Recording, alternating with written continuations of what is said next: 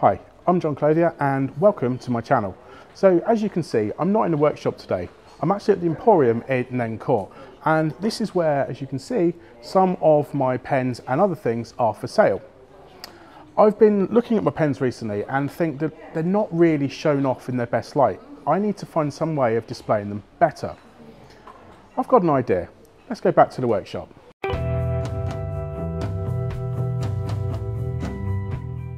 Okay, so to kick this project off, I've got a couple of scrap bits of plywood here. I've got some 18mm and a big bit of 9mm ply. To start with, I'm going to concentrate on the back piece, which is what all the pens are going to slot onto. Now, I've got some of my pens here, so I've just been laying them out and playing around with how far apart I think they should be.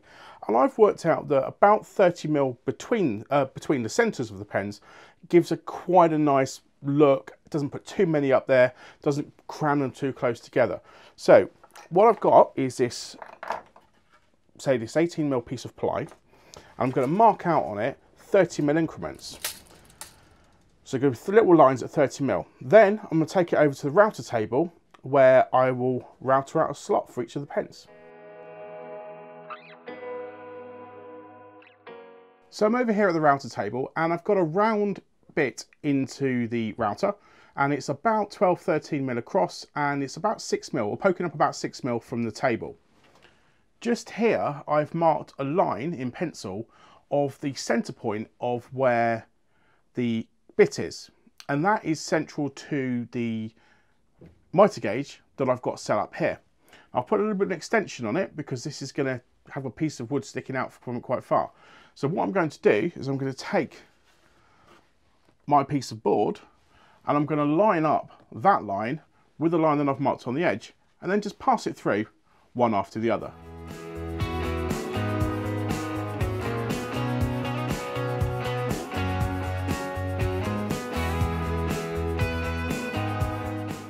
I found cutting these recesses out on the router table a little bit harder than I first thought it would be.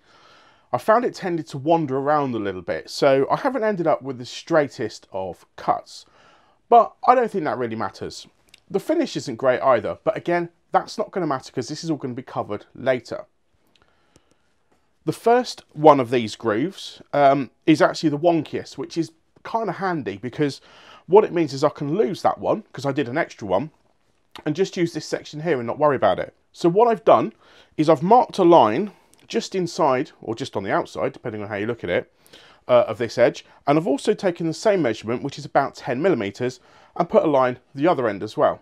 So what I'm going to do is take this over to the table saw, cut off this end and cut off this end, and that's going to give me my length. I then need to consider the height or the depth, depending on how you want to look at it. So I've been looking at my pen, and as you can see, there's a massive discrepancy at the moment between the size of this and the pen size. And that was intentional because I also need to cut this at an angle. I want this board to sit at a 45-degree angle when the pens are displayed on it. So having cut these two bits off, I will also true up one end at 45 degrees. Once I've done that, I've taken a measurement of my pen, which is about 130mm. So I'm going to take another cut with the same angle but the other direction, so that I've got a flat, the angle and the flat. And I'm going to do that at 140mm just to give me that little bit of extra room. And once I've done that, that will be that piece done.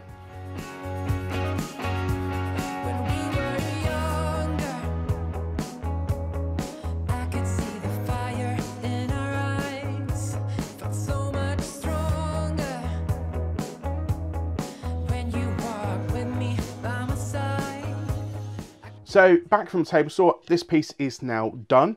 I've just given it a little bit of a light sand, especially on these edges here. And this is going to sit at this kind of 45-degree angle. So what I now need is a couple of supports for out here.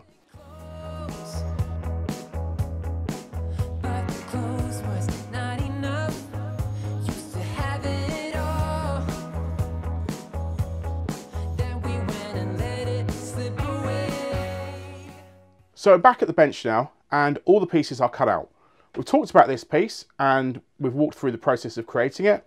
The same with these two bits. We've also got these two pieces here. So let me just go through and explain what all these pieces are going to do and why they're the sizes that they are.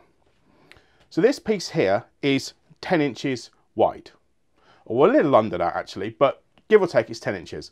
And that's because where this is going to go, it can be no more than 10 inches deep. I also cut it to the same length as this piece, and this piece is also the same length as well.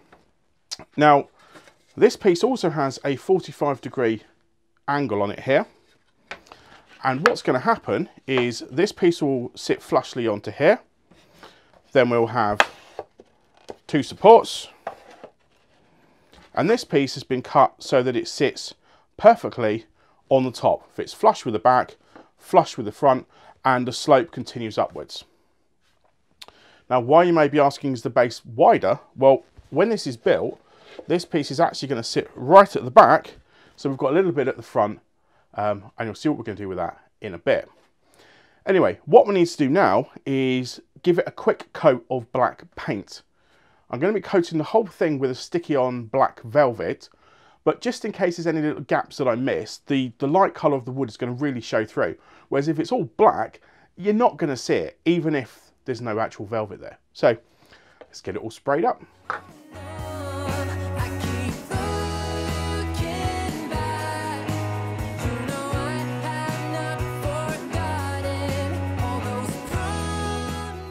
Now let's leave that to dry.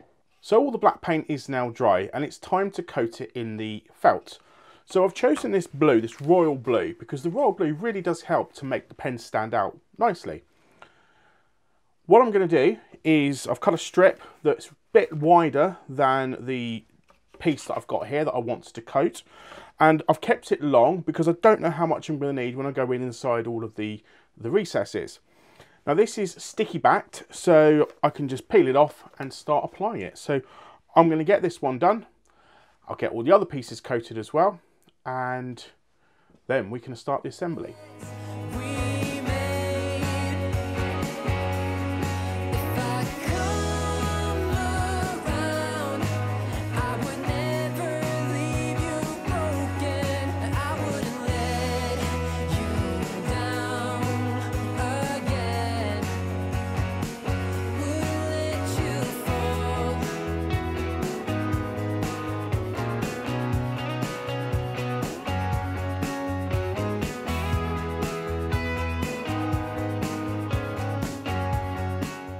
So that's all the felting done. Now you may notice that this piece has got an extra bit added to it that wasn't there before. When I sort of did a dry run assemble, I discovered that the pens were slipping out this way, or slipping downwards. So all I've done is just a small strip of 9mm ply across the front with a 45-degree angle on it. Okay, so now it's time to put it together. Now because of the felt, I can't really use screws or glue, because I don't want to see the screws, and obviously it's not going to work with glue with the felt. So what I'm going to be using is my brad nailer. So I'm going to start from the bottom, and I'm going to take the base, making sure it's on the, I've got the bottom at the top, and my first angled piece. Now I know that if I push this right to the back and line it up on the side, that'll be in the right place.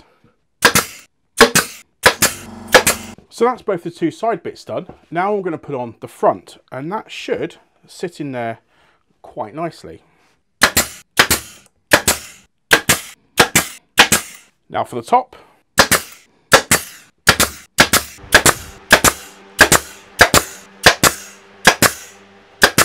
So that's the main part of it done. Now I'm going to make up a little LED light to go across the front. So I've taken these two, I've got these two bits of 9mm plywood, and they're both the same length as the front of the unit, and one of them's just about 1mm or 2mm wider than the other one. And what I'm going to do now is I'm going to glue them together and give them a bit of a nailing just so that it can hold while the glue dries, and then I'm going to give them a little coat of black paint, put the felt round it, and put an LED strip on it.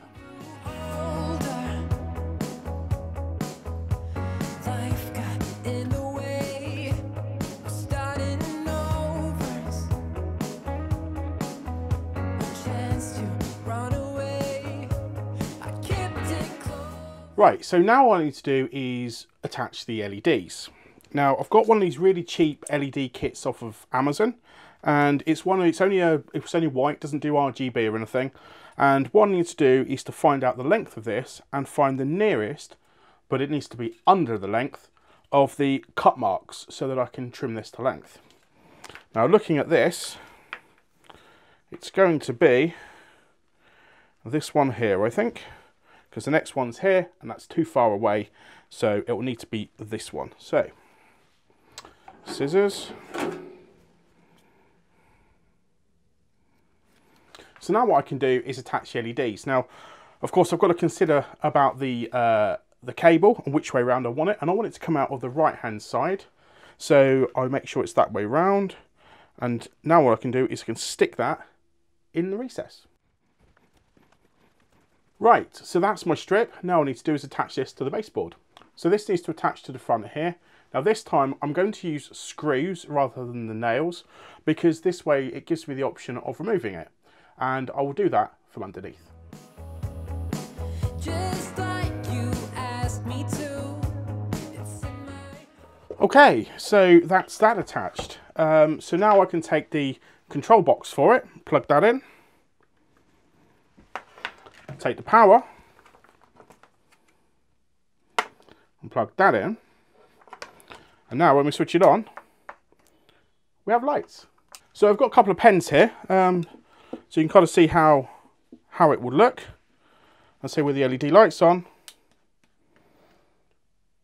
just gives it that little bit extra bit of bling.